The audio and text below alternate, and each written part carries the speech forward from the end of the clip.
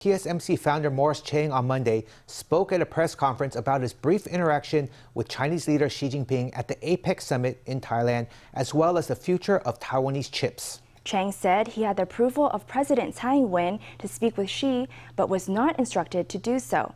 Meanwhile, Chang said there was great interest in Taiwanese chips and the country would remain important to the industry supply chain. TSMC founder Morris Chang, who was the president's special envoy to APEC, held a press conference Monday at the presidential office. Speaking to reporters, Chang addressed rumors that his interaction at APEC with Chinese leader Xi Jinping was orchestrated by the government.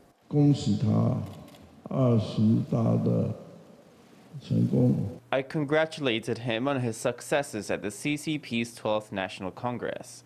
That was an expression of my own opinion, mine personally. The presidential office previously said to me that I could speak with him, that if the opportunity came up, there was no need to avoid interaction, no need to avoid meeting with or acknowledging him. That was all they said to me about it. The presidential office has said it respects Chang's decision to meet with Xi.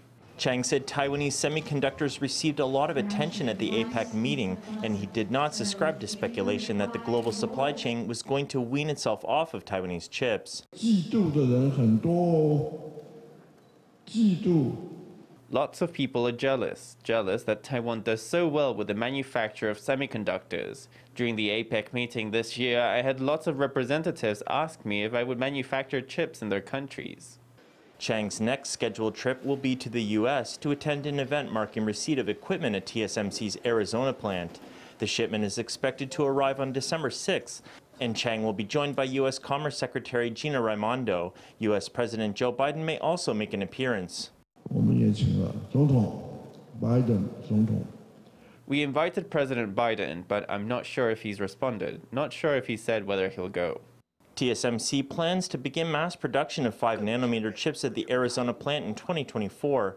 Reports had said that the plant may also produce 3nm chips in the future. Chang confirmed the reports on Monday. I believe the details have nearly been worked out. That will be the second phase of operations for the Arizona plant. The first phase is 5nm chips, and the second phase is 3nm. Despite plans for TSMC's new plant in the U.S. to make more advanced chips, Chang sought to assure the press that Taiwan would continue to be important to the industry's global supply chain.